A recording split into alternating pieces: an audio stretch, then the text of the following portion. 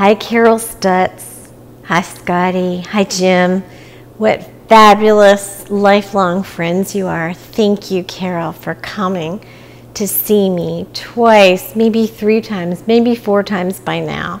Thank you for being there for me. You're like a sister. I love you so much. Thank you, Sue and John, for continually being friends since we're 18. Thank you for all your hospitality, for all of my wonderful visits to you. Thank you, John Griffith and Jarlene, for being my best friend, John, since I'm 15. Thank you, Barry, my fellow artist friend, since we're 18. We're like soul friends. I love your work. I'll greatly miss you. Thank you so much, George and Jeanette. You're amazing. I love you. Thank you for your encouragement, your kindness, your love. Thank you, Chris and Debbie Blaze. Thank you, Lynn and Jim. Thank you for our hours and hours of fun. Thank you all. Thank you, Phyllis. Thank you, Donna. Thank you, Harvey. I love you. You're so much fun. What a comfort. Thanks for visiting me in the hospital. Thank you for all my beloved brothers and sisters in the congregation. If I have done anything to hurt or offend anyone, I'm sorry. I love you. You're amazing. Keep your faith in the Messiah. I love you all. I'll see you there. God bless you. This segment is for people, women everywhere, with ovarian cancer and women that will get ovarian cancer. My hope and prayer is that my work will raise money for research to help others that are suffering with this disease. Not much progress has been made in the cure of this illness. I am hoping the proceeds of this book will go towards immunity research and all the women in the future that will suffer from this life-shortening, incredibly intense illness. The work behind me, I want to explain. This work is the painting that I've created and recreated 15 times. Before my diagnosis, I painted a very calm sea. And as time went on, I would have this intuition, this urge to just passionately go and change it. And it began becoming gray. And soon there was a storm. And soon there was a hurricane. And then one night, there was an arch. And there are angels in the arch. And there's a beam of light at the other end.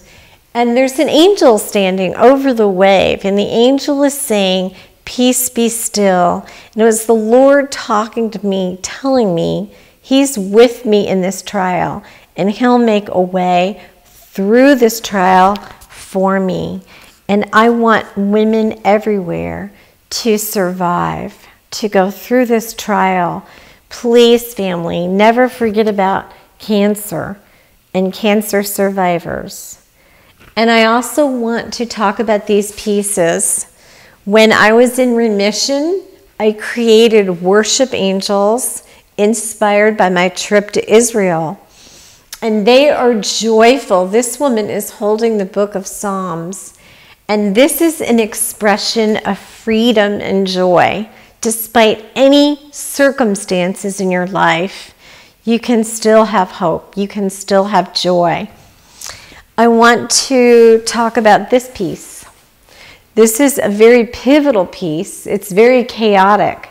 But I painted this piece the week before my diagnosis.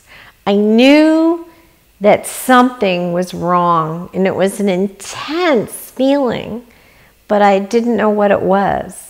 And you see the pregnant women, you see the red ovary in the top upper left-hand corner, you see lots of blood, you see the color red, you see this intensity of all of this, and the chaoticness, the image of females. And that is what I painted when I first had my diagnosis. If I can move, the first painting I painted after my recovery in my remission is the Tree of Life. It's so beautiful. Psalm 1, we're planted by streams of water, and it's absolutely beautiful to me. And it's so calming. And then I will move on to this piece. Okay, and I'll bring 2 more pieces out that I want to talk about. Okay. This piece is an actual beautiful, incredible, romantic piece, ballroom dancing with the invisible band. I just love it. It's so textured. It's textured with rock that I smashed from an archaeological dig in Israel. It's full of everything. And I had painted this before my diagnosis. I painted this I probably had ovarian cancer when I painted this, but I had a feeling there was a dark ball in the center of my gut. And I created this painting. It's a self-portrait. And it started out all green and blue. And I had an intense feeling that I needed to change it. And I painted in the tumors. Cancer looks like bloody red rocks. And you see the veil of this woman. What is the veil of our beauty as women? I think it's the way that we bear children, our femininity, our hair, our breast, our uterus. And this is sort of, you can live without your hair, your breast, your uterus, and your ovaries, but it's what makes you feminine. It's your glory. And my glory had been breached. And this is the cancer all over the peritoneal. And I showed my oncologist, and he was actually blown away by that. And he knew exactly what I was talking about. And this is all before I knew that I had cancer. The second self-portrait that I did is this self-portrait. It's a self-portrait of shock and vulnerability. This woman is falling apart. You can see that she's intact, but she's falling apart. Getting cancer is a shock. And somehow the Lord was communicating to me what I'd have to walk through before it even happened. And lastly, Warrior Woman. This is one of my most popular paintings. This woman is me. And this was, again, painted before my diagnosis. But she's on total lockdown. She retains her beauty and femininity, but there's armor everywhere. There's not a break. And that is the shield of faith that God gives us. He gives you strength when you have none in yourself. He will envelope you in a shield and give you his power. This is another self-portrait. This was done in April. My diagnosis was in August. Here is a woman who is going through, it's a self-portrait, but you can see her right to the bone, as though she's being scanned and as though she's drinking contrast fluid. You can really see it. Most people are not attracted to this, but this is a foretelling of myself going through chemotherapy. This is another painting that I did before my cancer diagnosis. It's very interesting. It's probably a little disturbing, but there's a black angel. This is actually my father and his face in a woman's body. And the cloak, the way we pass on genes, good genes, bad genes.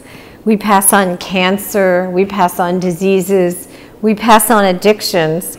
And this generation is, the people at the bottom are Zach, my mother, who is also passing on her genes, and Jacob. But the point of this painting is that we can't control our biology, our DNA, and what we pass on. And so what we can control is choosing life. And Jesus came that we may have life abundantly despite our diseases, our circumstances. We have abundant life. Please keep that in mind. This is a painting of my menorah series. I love this painting. It's multi-layered. There is a rock. There is some ground up stone from Israel. There's lots of texture in this. And I began to do a series of menorahs after my cancer came back at the end of June. I began to do this piece, and I have done some other menorahs since then. And I've become really interested in expressing Jewish art. And I hope that in my death, money will be raised and awareness for ovarian cancer. I love you, women. I know what you're going through. And I want to ask, I want to pray with you right now. God, have mercy on all women who get ovarian cancer. I ask you, Lord God, to bring answers for women so they can recover from this illness and have life and have it abundantly. I pray for strength and courage for these women. And lastly, I want you to know that you're not alone, that I have had this disease for 13 months, and I've had joy almost every day, and including all of the time that I've lived, I've probably had about 10 horrible days. And that's not many compared to 13 months. And so I want to encourage you to live life, because life after your diagnosis can be the best life you've ever had. You get the gift of clarity. You get the gift of knowing exactly what you care about and what's on your bucket list. I love you. God bless you.